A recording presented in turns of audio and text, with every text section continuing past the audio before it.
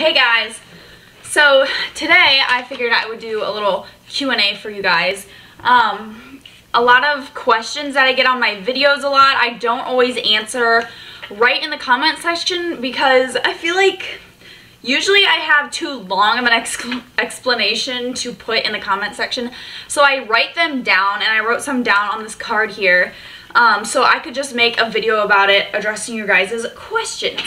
So I have just a few of them here today, and I figured I would film this for you. I haven't done a Q&A in a really long time, like since the summer. So yeah, so the first question is, how do you feel about adults and kids riding ponies? So by ponies, I assume you mean, miniature horses and, small pony breeds. But kids riding them, I don't have any problem with that, obviously. As long as, you're proportional with the horse. If you're a really large child or something riding like a little miniature horse, I think it all kind of depends on your size, the pony's size, and how long you're going to be riding them. I am getting a mini, as a lot of you guys know, and Chloe, actually, she's been on my channel before. I've had to sit on her and whatnot and be led around on her and ride her. And she's like a Shetland size, so she's bigger than a miniature horse, but she's not like a pony size. And, I'm 5'5", 120, 25 pounds. So I consider myself too big for her, but because I'm training her, I also kind of need to ride her, but I don't ride her for very long. Like, I only ride her for maybe 10 minutes. I'm not going to ride her for like an hour at a time or anything. That would be absolutely ridiculous and unnecessary. But like a child riding her probably would be fine for her for an hour, a 7 or 8 year old. So it all depends, I think. I don't think it's funny when I see like grown women getting on miniature horses, or two teenage girls sitting on miniature horses because they think it's so funny and cute and the little pony tries to buck or whatever. I think that's stupid and ignorant, and you need to get your head out of your ass. So if if you're being responsible about it, then I don't think it's that bad. If you're not going to be riding the horse hardcore all day long or anything, then a few minutes isn't going to hurt the pony. But it also depends on the pony breed, because, halflingers are, I believe, they're like right at the horse pony line, I think. They can be considered both, but they are insanely strong horses. Same with gypsy vanners. My friend has a gypsy vanner pony, and she's probably 13 to 14 hands, like pretty small horse. And my friend Maria, actually, she's, I don't know, 180 pounds, but that little pony carries her all day long, no problems, like hardly even breaking a sweat, because they're, gypsy vanners in particular are a draft pony, so they are draft bred. It's almost like a draft horse in a miniature horse's body. But that pony is so dang strong. We trail rode for like 3 hours one day, and she was just trucking along, like didn't show any signs of being tired at all. So it all just depends on the variables, but for like normal ponies, like, no, I don't think it's funny if you're going to be, a 200-pound man. For instance, right now, actually, I signed up to play donkey basketball, which I don't know if you guys have that.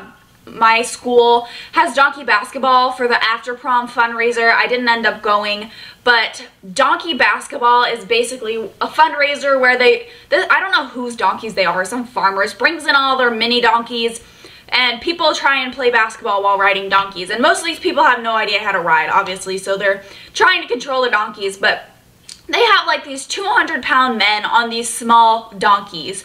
And donkeys are strong, but like, they're not that strong. Like, not a 200-pound man on this miniature horse donkey. Like, that's just ridiculous. And I feel like if you have a pony proportional to your size, then it's not a bad thing, just like regular horses.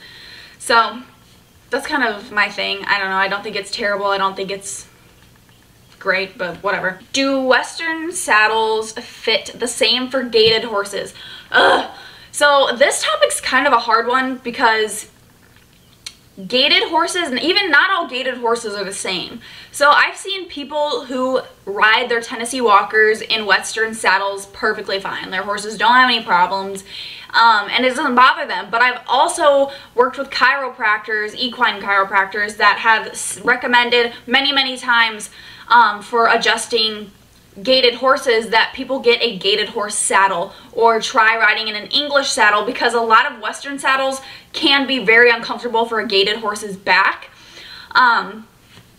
Where I kept Luna, that girl had a gaited Tennessee Walker, and he was bucking at the canter a lot, or throwing his head, giving little tiny bucks, you know, at the canter a lot. And she said maybe try riding him in an English saddle, or try doing English with him rather than putting a heavy Western saddle on him, because it might be bothering his back.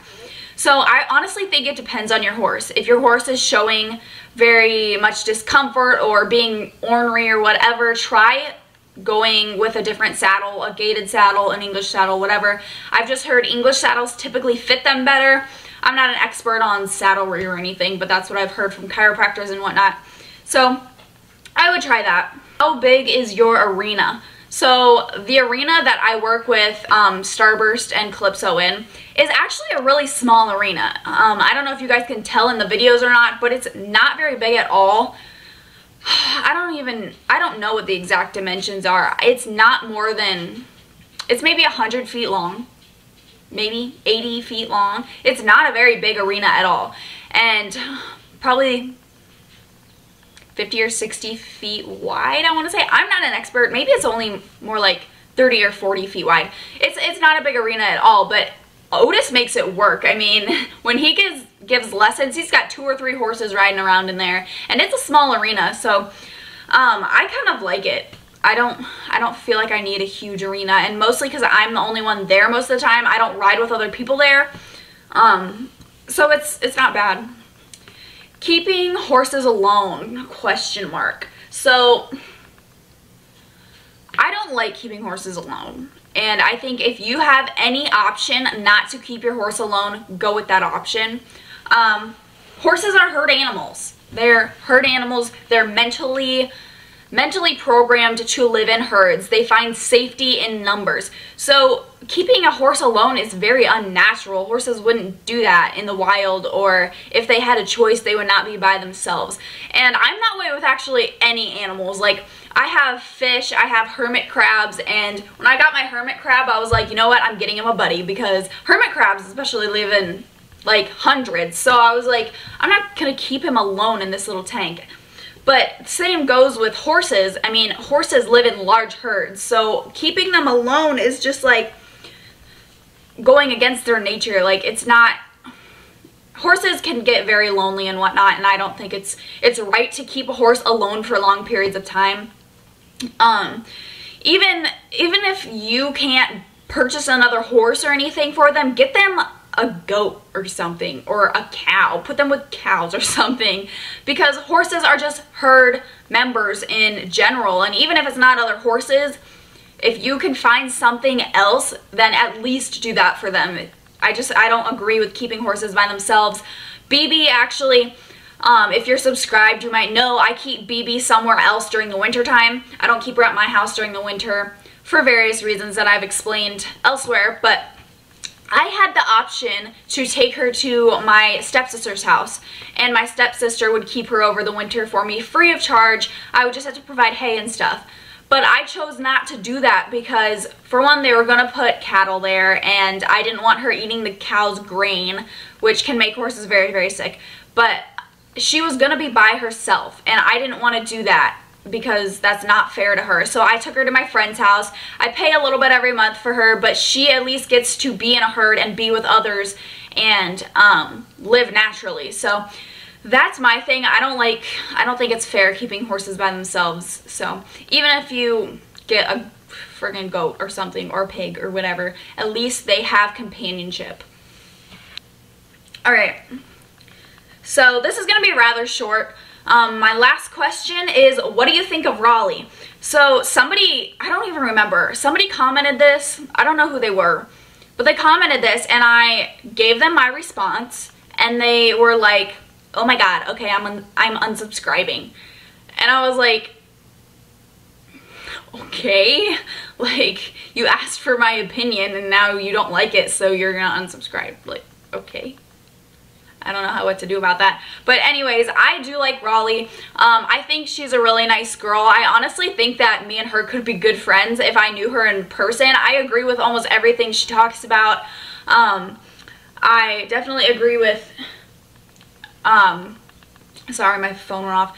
Agree with, you know, just a lot of topics that she brings up. We have very similar training styles, both bitless, hackamores, natural horsemanship, and all that kind of stuff. So I don't know why everybody hates her so much, I guess, but I personally agree with almost everything that she talks about, and I think she's a nice girl. So yeah, that's my little Q&A for y'all. So thank you guys so much for watching this video, and I will see you guys later. Let me know if you have any video requests or anything in the comments below, or any more questions for my next Q&A. Thanks for watching. Bye.